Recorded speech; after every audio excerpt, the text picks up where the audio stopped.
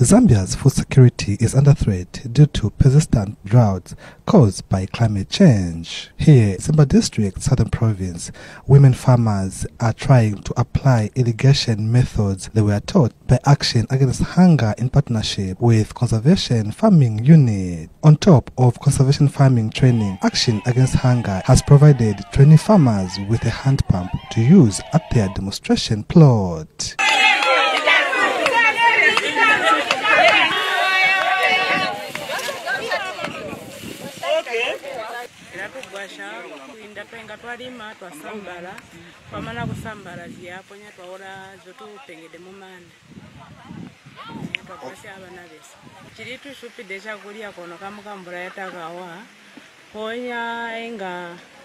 Twali kujana maningi kuchakulia kuinda ya wamvura ponya mama garden nokono ta kweta tukolima kabo tukamba utakwemvura ni akawa kabo tutakwa amanzi so twali kulomba rogwasirwa kuti ngabatupangira kozi kutu mbuli ya masora so twali kulomba.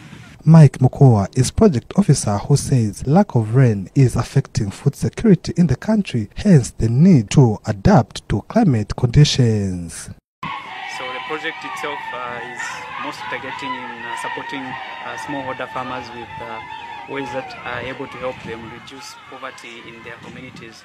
So we're doing this by promoting the crop production in their gardens, and also giving them some sort of irrigation system that speed up the process of which women take to produce their food, by supporting them with the drip irrigation system, which we know that it promotes the efficient use of the water resources, which we know are very limited looking at the current drought situation that we are going through.